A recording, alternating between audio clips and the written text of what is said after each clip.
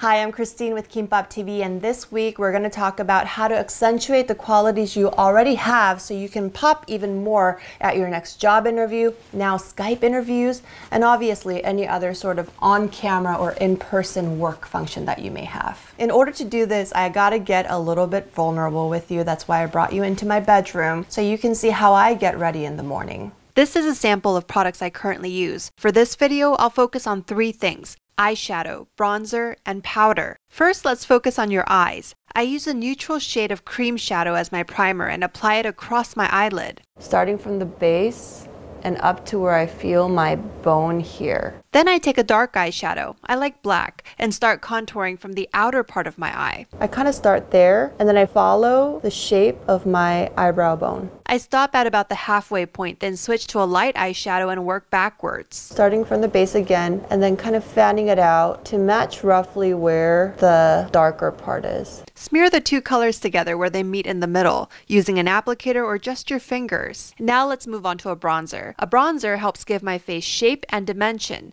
Find a deep color that is compatible with your complexion. And I was told to try doing the contouring almost like a Nike air swish.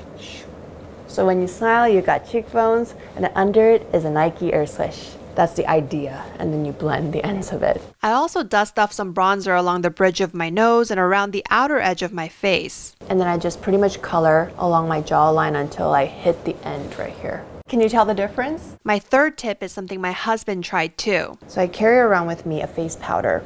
This one happens to be from Paul & Joe. Isn't it cute? It's Tom and Jerry. Typically around my T-zone is where I get, more sparkly in a way that I don't want. So I just pat, pat, pat. I let my husband borrow this on my wedding day because he was getting nervous and then he was starting to sweat a little, and I'm like, oh honey, just put on the face powder because it's gonna keep you from looking like you're too nervous to get married to me. So he appreciated it. As I finish off the rest of my makeup, here's a bonus tip I learned over the years. If you're on TV, I was told many, many times not to use anything shimmery. Even my eyeshadow, you want it to be matte because you don't want any reflection off of the camera. But now that I'm doing this for Kimbap TV, I know the rules enough that I'm starting to break them, and it's fun. Ta-da! So this is the completed look minus the hair. I'm gonna go and straighten that up. If you're working in an industry where being on camera or being in front of people is important, then I think looking your best is important too. Remember that the most important thing to put on while you're doing all this is your inner self-confidence. I hope this helped,